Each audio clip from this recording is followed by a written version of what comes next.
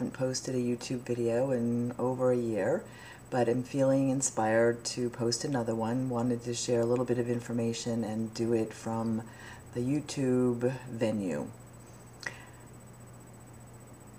The situation that is happening in the Gulf of Mexico with the oil gushing into the Gulf of Mexico for many weeks now is something that has sparked me to go back and put together information about technology that I have known about for many, many years in the name of free energy and technology that has been withheld from us, has been suppressed in the name of greed and control.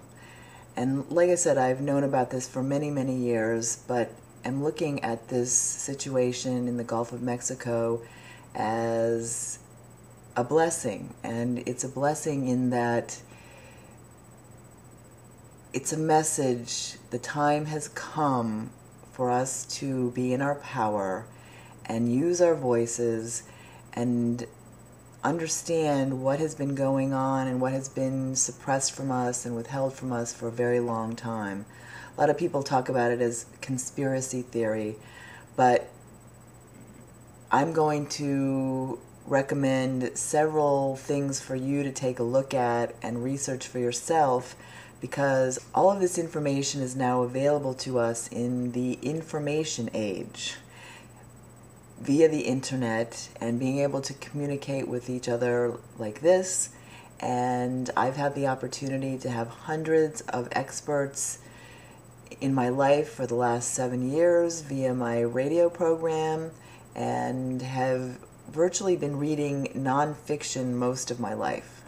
I have compiled a list of compelling information of technology that has been withheld from us for years and years, some of it going back to the early 1900s. Right now, this very minute, is our opportunity to speak up and insist that this technology that has been withheld from us be given back to us. Please educate yourself and then pass on what you learn to all you know. That's what I'm trying to do, and I have been silent for long enough, and I'm not being silent anymore. We do have the power to make sure that this never happens again, and we can do it peacefully because we are one. We must stay strong and send as much love to this as we can muster up. I will admit that it can be hard to do that from time to time, as today, for the first time after all of these weeks, I actually had tears in my eyes for the first time. However, I needed to allow myself to feel the pain so that I could then bless the pain and heal it. And also be sure to know that I have been holding this in love and light 24/7 since it all began. So right now, this is a reminder that when you are feeling sad or angry, do your best to recognize the feeling and then bring your energy back into the lighter, more loving place. Love is the strongest force in the universe. Keeping your energy in fear, rage, blame, sadness is what feeds and fuels the dark forces behind all of this. So we all need to take personal responsibility for everything that is in our reality because we're all one. And forgiveness is a key to stay in love, and non-judgment is even stronger. Judge not lest you be judged. And if you do not judge, there's nothing to forgive. So I'm asking for all of us to find your voice, speak up and out about all of this. Talk to all your friends and neighbors that want to listen. And if they don't want to listen, don't spend your energy there. And then brainstorm with those that want to listen and want to talk about it, how we can stop this from ever happening again. Teach them about the technologies that have been withheld from the world in the name of greed and control. One of the most compelling people that I recommend you look up is Stanley Meyer. Stanley Meyer had a patent on an engine that was fueled by water, H2O, water-powered cars. Took out the hydrogen, and the outpouring was oxygen. Look up his name, and you'll get to know more about this invention and the mysterious way he died. For all the people out there saying that this is some kind of a scam, take the time to read up on the numerous personal achievements of people who have successfully created their own water-powered cars.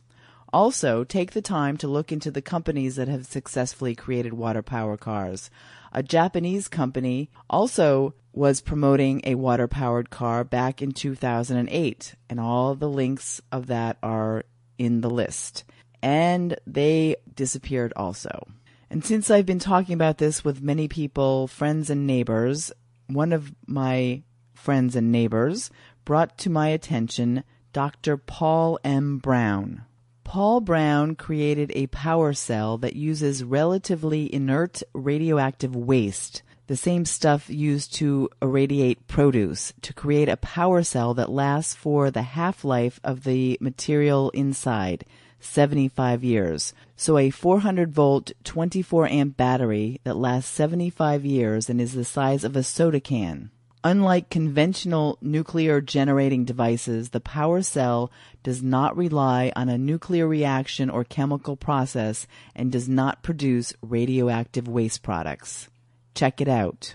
I also suggest that you Google Dean Kamen.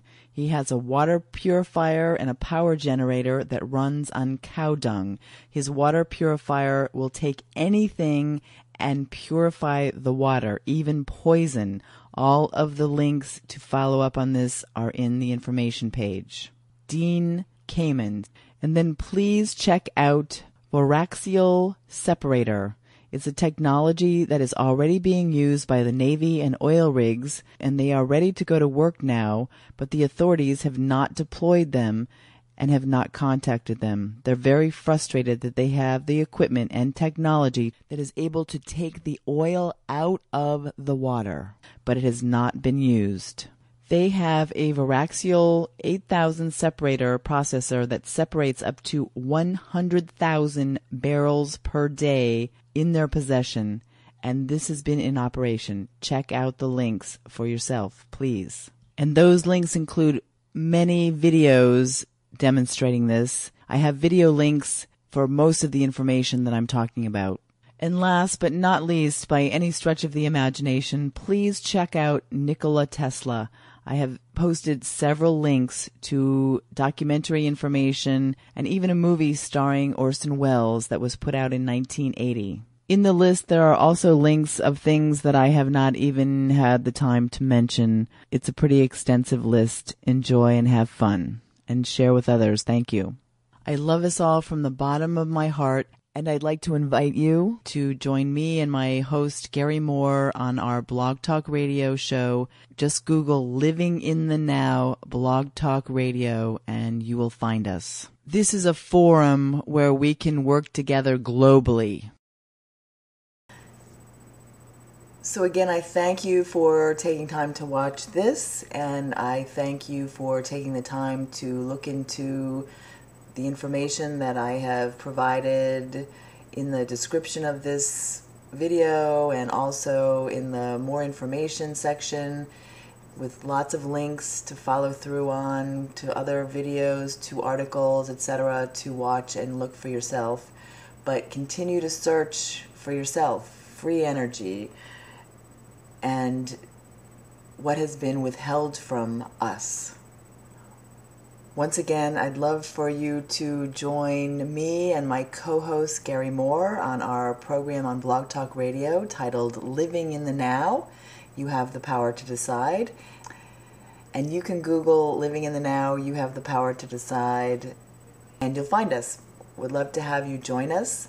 And thank you so much for passing on this information to others and for your participation in co-creating the world that we envision for ourselves, for our children, and our children's children, and into the future.